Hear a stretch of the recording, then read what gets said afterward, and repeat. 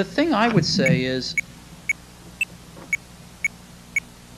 when you grow up, you tend to get told that the world is the way it is, and your life is just to live your life inside the world, try not to bash into the walls too much, try to have a nice family life, have fun, save a little money.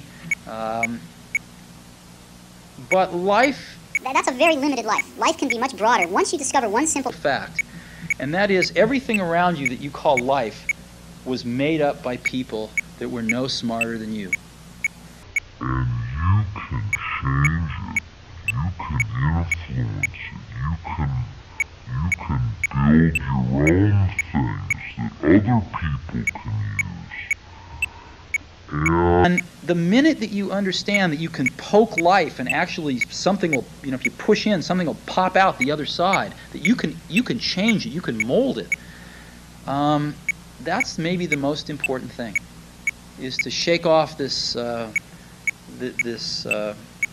erroneous notion that life is there and you're just going to live in it, versus embrace it, change it, improve it, make your mark upon it.